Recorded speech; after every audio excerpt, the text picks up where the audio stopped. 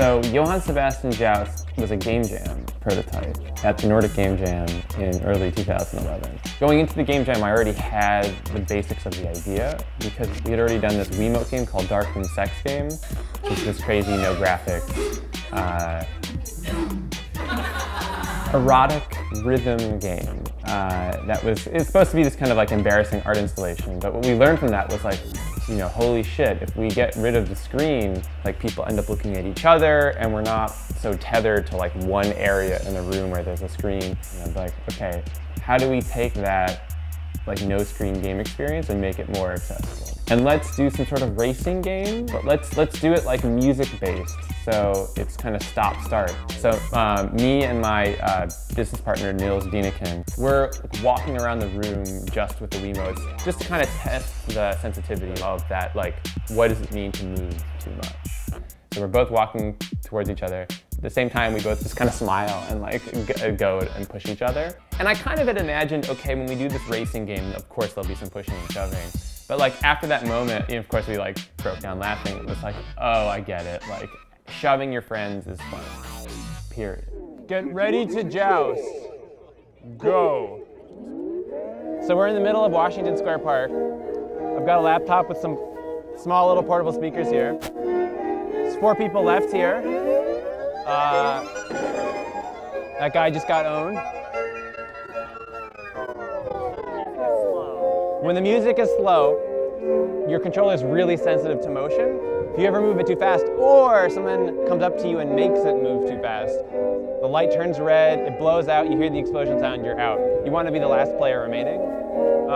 When the music speeds up, like here, you can move a little faster. Both of them kind of got each other out, so this guy wins. It's a beautiful game visually, but in a way that is totally different from what we are used to thinking about in terms of the visuals of electronic games and digital games. There's this kind of spectacle of music and light. And it's almost like human beings are insects. They're like, ooh, light, right? Also, when we first started playing, all the lights were out. There was this kind of like dark, you know, mysterious park, and it was lit up by these hovering globes of light. Part of the beauty is the way it takes place in public and kind of interrupts normal everyday life and creates a situation. Initially when I saw you guys, I thought it was like something like a lightsaber contest. Yeah, we were walking down this way and I just saw lights, different colored lights flashing, and it's like, oh, what's that? I took a seat over here, just kept watching. The last time I was really blown away, it was at PAX. I ran the 18-player build.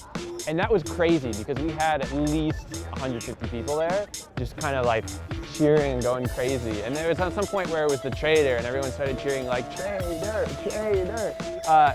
And once we had that experience of the cheering crowd and like people passing the controller around and stuff, it was like, okay, well maybe we have something even more special than I realized on our hands. The plan was never like, haha, I have this amazing game and we will like monetize this and make a ton of money or like release it. It was more like, whoa, people like this, let's do something with it. But I'm not an expert programmer, right? I'm a designer who can kind of hack my way into interesting prototypes. The thing is, programmers are really expensive. And so, you know, some people do this bullshit thing on Kickstarter where they like ask for less than they really need in the hope that it kind of explodes and all this stuff. But for us, it was like, okay, well, no, we actually have to ask for the amount. And the 150,000 was totally like, what do we need to get this project done? And this is the honest truth. Like, we are not going to get rich off this idea. It's a passion project. And it's partly a passion project of local multiplayer is important. I think it's been overshadowed by online play in the last decade. I don't know, like I grew up playing stuff like the Nintendo 64, like in a living room, in that kind of setting. I think local multiplayer games are often the funnest games of them all. And so this is, I think, our almost like rallying cry of like, no guys, listen, in local multiplayer, it's amazing, come on. I've reached this really zen point with this at this point. Like no matter how it goes, I'm really proud of the effort. I think it's the right idea. It's an idea that I'm really proud about.